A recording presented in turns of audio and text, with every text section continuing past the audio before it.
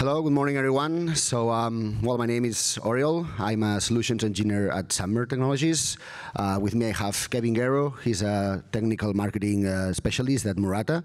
And today, we will showcase you a bit of the power distribution and immersion workstream. Oops, sorry, this is not on. And now, apologies. Yeah. So, what is the power distribution and immersion workstream? So all what we are trying to tackle in this workstream is how to distribute the power with the open rack versions that are coming up in the industry. As you may know, the vertical racks, open racks are having a lot of power related with the busbar, with the connectors, a lot of density. It's something that is very differentiated in OCP comparing to traditional IT 19-inch hardware servers.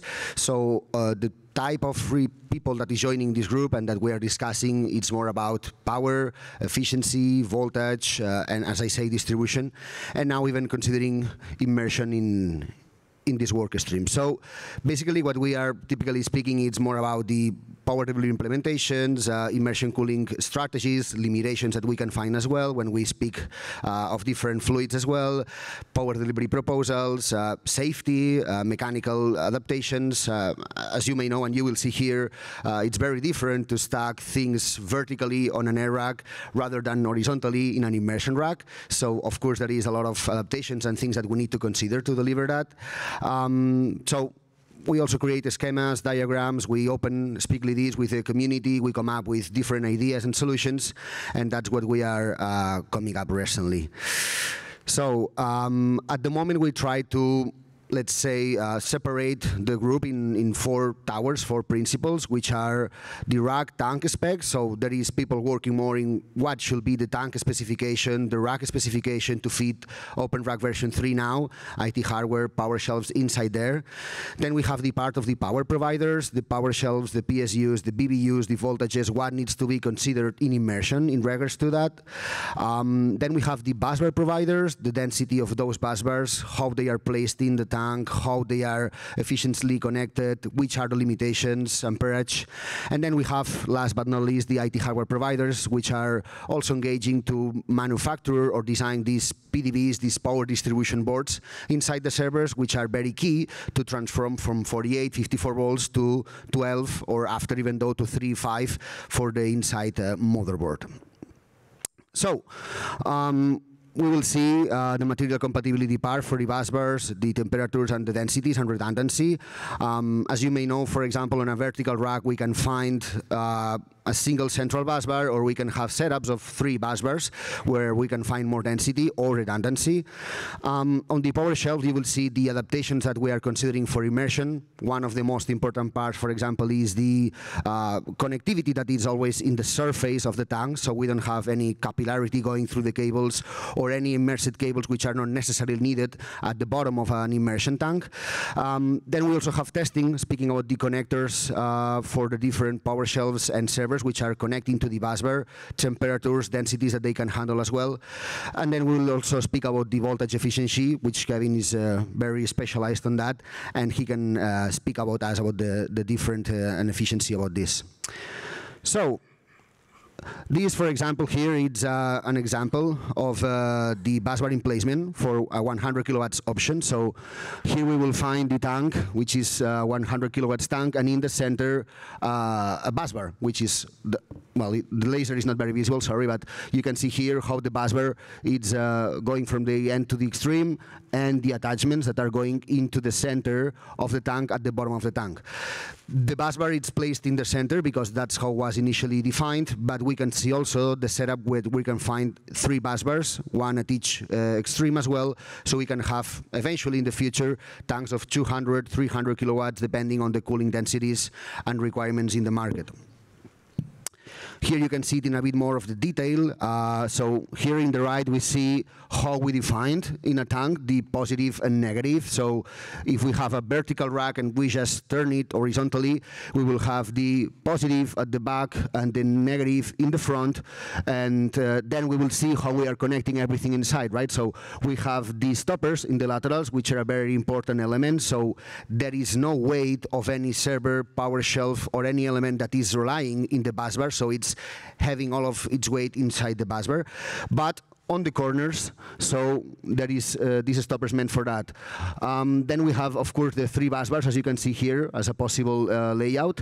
And in the center, this power shelf connected, which is providing the power. This is just a vertical view, so you can see it a bit more how that will be looking, but the power shelf will be typically placed in the center, so the current is always going towards equally at the left and at the right of the tank, so the servers will be just connected at the left and at the right. What you can see just here is the CDU. This is a cooling distribution unit that is, in this case, it's just inside the tank, not outside, but the most important part is that you see here also the connector, it's at the surface of the tank, so it's not under, there is no cables going from the bottom to the top, and also that they are a bit elevated from the surface level of the fluid, so the connection will never be inside the fluid. There will not be any capillarity issues going outside from the tank. This is a layout that it will just represent how what I'm saying will look like. So this is a 100 kilowatt tank, for example, where we have the CDU, we have, the power shelf here. Then we have the servers connected, the bus bars in the bottom, as we were seeing in the previous image, and the servers. So basically, here you have a layout about how that will look. This is having 99 nodes of compute with 1 kilowatt each. Then we have a couple of power shelves here, which each of them is providing 54 kilowatts. And all of this together is a tank of 100 kilowatts of compute in immersion, following OpenRack version 3, having no power cords because it's following the power shelf connectivity, making an easiness for OCP and for immersion tanks because OCP respects the depth of the elements for IT of 800 millimeters, so the tanks can have always the same distance, vertically speaking, to the bottom of the tank, so you can have the power shelf, the servers, everything meant from the same size with no suffering comparing to a traditional 19-inch IT hardware server that each manufacturer can do on a different length, on a different density. What else to say? Also, it's good as a consideration for the immersion tanks that OCP is not using screws, is not using any elements that can fall at the bottom of the tank that can cause an issue, that can cause something that you need to rescue from the bottom of the tank. The OCP elements are following the rails in the laterals, so you just need to insert the power shelf or the server with the crane vertically, just let it stop on the stoppers that we have seen before on the laterals of the tank, but you don't need to be screwing anything in on there, so it's very easy to operate. And with that, I will hand over to Kevin, but just to say a bit more, this is a power shelf for immersion. At the laterals, we can see, as I was commenting, these stoppers, which will be stopping at the lateral of the tank, so the connectors in the center are not having all of the weight of the power shelf itself. And then we can see here the connection to the AC to DC connection, that it's up here, so the cables will reach here, but they will not be at the fluid level, which is at this line I'm marking here, so there will not be any capillarity affecting the cables, so there will not be any fluid getting out of the tank, creating any type of risk. As I was commenting, this is a 54 kilowatts power shelf, so for a tank of 100 kilowatt, with a couple of these, you could have, as I've shown in the previous slide, all of the rest for the compute. And with that, I will hand over to Kevin, who will go over more the concrete elements of the power part. Thank you, Oriol. Sure. So we've been working with Submer to work on this, and boy, immersion is really taking off, and we're learning a lot as we move. We're power guys, so we had to learn a little bit. The main objective, like Oriol said, the main thing was bringing the AC in above the fluid. Why? Again, he said, the capillary action. You know, otherwise you drain the tank. So we don't want to do that. Now, you can do it other ways, but this way makes it simple.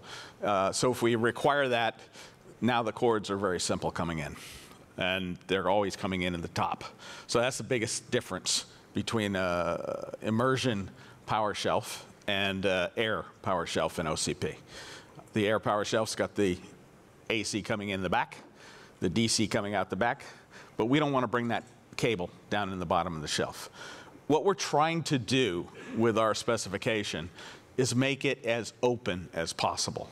We're not trying to put ourselves in a box. We want to allow the power vendors to be as creative as possible. We want to allow the power vendors, if you're going to put a 5.5 kilowatt power supply in there, that's fine. If you're going to put a 3.6 kilowatt power supply, that's fine. You can put a 3 kilowatt power supply, that's fine. Obviously, the idea here is to get the density up. And what we have here that Oriol showed you is each one of these power supplies is 3.6 kilowatts. It is actually a very similar power supply that is used in air. What we have done, and I'll be honest, is we're taking the fans out, and then we change the firmware so it'll operate in. Now, we had to make sure the compatibility inside is there, which it is. It's got the same power connector on the back. Obviously, we have to have a couple power connectors to take that much power out of here. And when we move to a 5.5 kilowatt power supply, we're going to have to change those connectors again. As long as it's a connector that's ORV3, that's fine. And you can use multiple connectors, because we're going to need to do that in order to get this kind of power into the bus bar.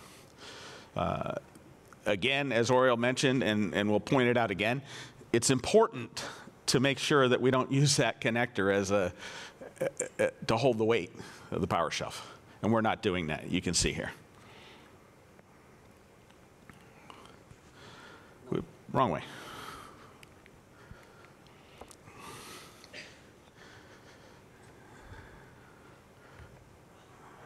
My glasses aren't letting me see. All right, so the mechanical outline, we're going to try to keep that as simple as possible. It has to fit into the tank. It has to go down into the bottom of the tank, so that's simple. That's the same thing as in a power shelf in air. So we're gonna define that. We're gonna define where the connector is. Now, you can put one of the connectors in any one of those 3 slots, as Oriol mentioned. So it's pretty simple, pretty straightforward. The connector, it's the same connector. Now, one of the interesting things is we've had our friends utilize these connectors. The connector guys have done some testing for us. And they put them in fluid, and then they look at the thermal rise. Now, what we want to know is where is that thermal rise compared to what you get in air. Now, what we found out, Amphenol did some testing for us in fluid, we found out you can put about twice the current through the bus bar and through the connectors, which is pretty cool. I mean, that's the whole approach here, right? To get the density up. So if you have a 50 kilowatt bus bar, you now have a 100 kilowatt bus bar in immersion. And that's the key to this whole thing. And so, again and again, we did this testing, and we came up with the same answers. Molex did some similar testing for us with their connectors. And what do you think they found? The same thing. It's about twice the power we can get through that connector. And that's a big deal, because that's the limiting factor when you start doing this, when you start working on power. I mean, I could put more power into that bus bar with, stacking up power shelves, and it works. But I can only put so much power in that connector.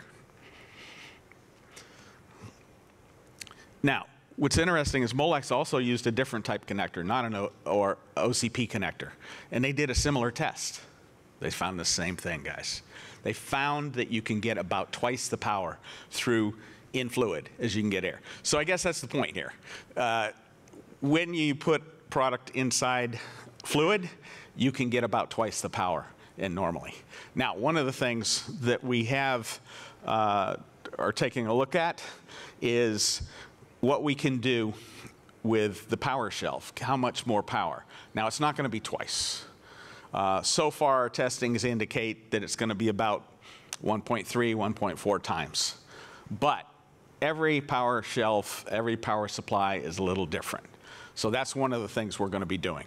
We're going to have to be testing that product and verifying what's the temperature rise on the hot spots in the power supply versus air versus fluid. So we can understand, can I get 1.4 times, 1.3 times, and then can I do it safely?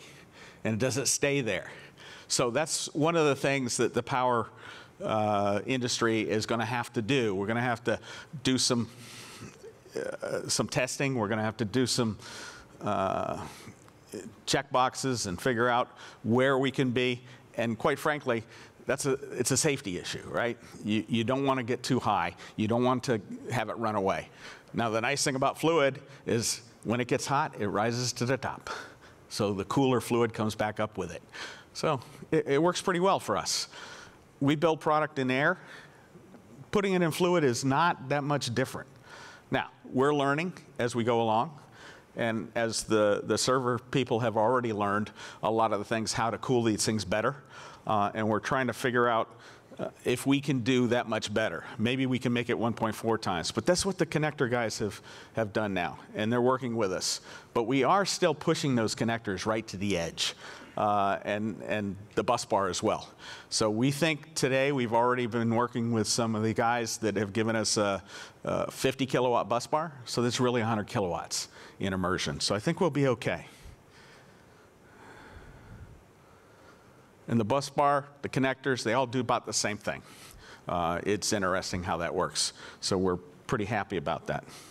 So what we need from everybody is help here. One of the things that we have not gotten into too much, and we don't have a lot of details, is the safety, okay? Yes, we know how to do a power supply through air and get the UL approval, you get European approval, but are there anything that we need to do and worry about in immersion? Now, obviously, we have all the issues that you've heard in the other times, but pretty much that's it. So if anybody can help us, we'd appreciate that. If there's some folks from the agencies, please let us know. Thank you very much.